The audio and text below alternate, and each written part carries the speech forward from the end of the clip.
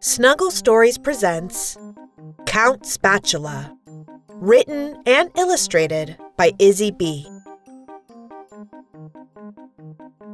Count Spatula awoke to another ordinary night in his restaurant, the Bloody Bistro. He fed his tiny fish. He organized his well-groomed staff.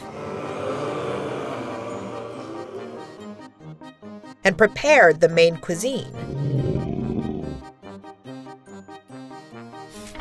When the restaurant was ready, he opened the doors and hungry monsters poured in.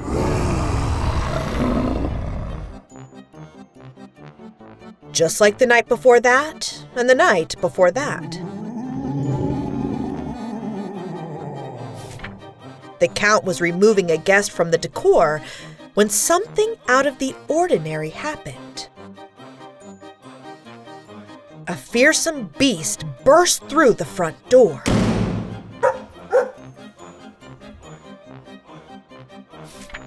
The terrified monster screamed. So Count Spatula trapped it in the bathroom. Soon after, the beast was followed by a creepy pair of creatures named Olivia May and Nana. "We're looking for a cute and precious pug, Princess," Olivia May announced. Count Spatula hadn't seen anything cute come in, but he heard a loud growl coming from the tiny one's tummy, so he said, "Would you join us to eat? It would be my treat." Olivia May held her belly. Nana nodded. Count Spatula led them to his fanciest table and handed them a menu. "I want to take your order," he said. "Today's special is a feet loaf with a lot of kick." The granny gulped. "I guess we will have the feet loaf." "It will be right out. Now, I want you to enjoy some entertainment." Count Spatula turned into a bat, and the restaurant came to life. A hairy king of karaoke sang "Fly Me to the Full Moon" by Frankensteinatra. A hip mummy began to rap. Frankenstein did the electric slide. The headless horseman tried to join in, but he could never get ahead. Just as Frankenstein finished, the lights flickered and Count Spatula flew in to deliver their dish.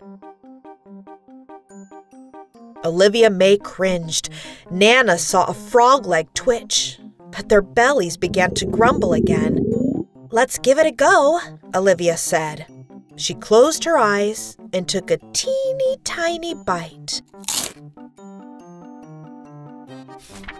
Then another, and another, and another.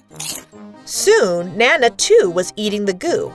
It was so delicious they ordered more. They gobbled down snot roast and chomped bunion rings. They slurped spaghetti and eyeballs. They bit ham boogers with a side of tater toes and devoured chili fleas nachos. Last, they munched macaroni and sneeze. They nibbled the last noodle and couldn't take another bite. "Our compliments to the Count," they said. Then Olivia May began to wiggle and sway. "What is wrong?" Count Spatula asked. I need to use your bathroom," Olivia whispered. Before Count could stop her, Olivia May threw open the door, and all the monsters gasped. They watched as the ferocious bathroom beast pounced. Oh no! The beast began to taste her face, and Olivia May giggled. The monsters were impressed. Only the bravest of all could tame such a terrifying beast. Olivia May saved the day, so Count declared, Olivia May and her Nana can feast as long as their beast has a babysitter. So, Nana and Olivia May ate there every day because they had a babysitter who was always willing to lend a hand.